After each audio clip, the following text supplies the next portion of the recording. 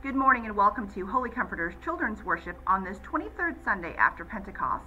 This morning's story comes out of the book of Matthew and it's called The Wedding Party. Jesus told many stories about God's shalom. Each story helps us to understand a little more of what Jesus meant. In this story, Jesus says that God's shalom is a little like a big party after a wedding. But if you want to come to the party, you have to get ready now. Abigail and Isaac had decided to get married. They loved each other very much. We want everyone in our village to come to our wedding. It's going to be a really big party. We don't have enough money to buy food for everyone at the party, but if each person brings a little food, there will be enough. When is your wedding going to be? The people of the village asked. We don't know exactly, said Abigail. Isaac and I have to go to another village because of our work. When we both get back home, we'll have the wedding. So get ready now. Some of the people in the village began to get food ready right away. We want to have it all prepared so that as soon as Abigail and Isaac come home, we can have the wedding. But some of the other people in the village didn't get ready. There's a lot of time for that, they said. Then one day they heard someone running down the street yelling, Abigail and Isaac are coming. Grab your food and come. Let's start the wedding party. All those people who had their food ready ran to the wedding party. They began to sing and dance and to share all of the great food. The people who didn't get any food ready ran to their houses. We have to cook something fast, hurry!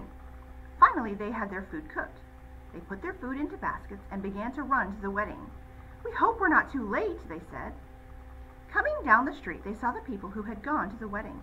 The party is all over, they said. You missed Abigail and Isaac's wedding because you weren't ready. Too bad. The party was such fun.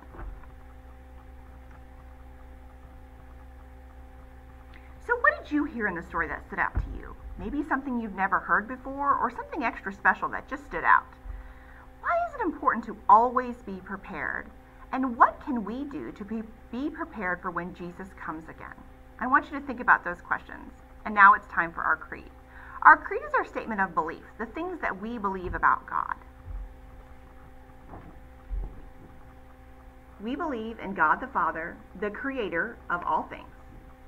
We believe in Jesus Christ, the Son of God, who died for our sins. We believe in the Holy Spirit, who gives us our gifts to use for the body of Christ. Now it's time for our prayers to the people. Our response for each prayer is, Lord, hear our prayer. We pray for the churches of the world. Lord, hear our prayer. We pray for the people who lead our country and state. Lord, hear our prayer. We pray for the leaders of our church. Lord, hear our prayer. We pray for peace on earth and for people who have nothing to eat or drink. Lord, hear our prayer. We pray for the brave, alert, and strong military that they show mercy in carrying out their service. Lord, hear our prayer.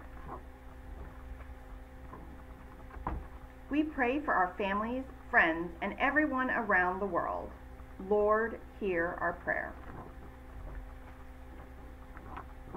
We pray for anyone who has died and their families who might be upset. Lord, hear our prayer.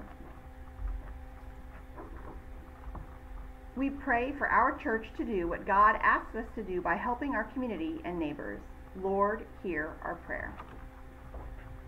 Now it's time for our 5-finger prayer. We use all 5 fingers to pray, and we start at our thumb. At our thumb, let's pray for those closest to you, your family. Let's take a moment and think about the people in your family that you would like to pray for, and let's pray for them now.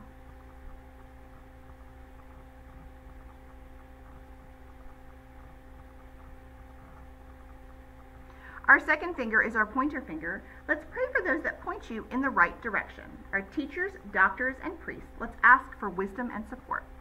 Let's take a moment and think about our teachers, doctors, and priests, and let's ask God to give them wisdom and support.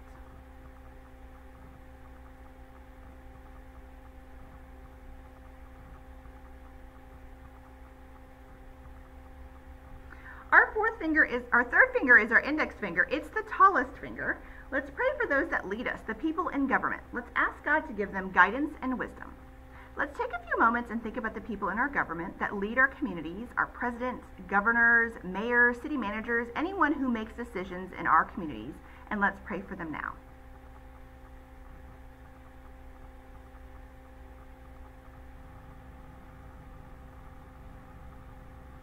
Our fourth finger is our ring finger. It's the weakest finger. Let's pray for those that are weak, in trouble, or in pain. We cannot pray too much for them.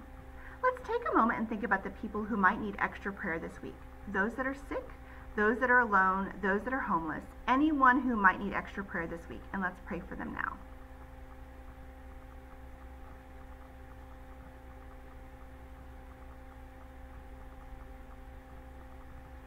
And our last finger is our pinky finger. It's the smallest finger. So let's pray for ourselves and our own needs. So take a moment and think about the things you need prayer for yourself this week, and let's pray for that now.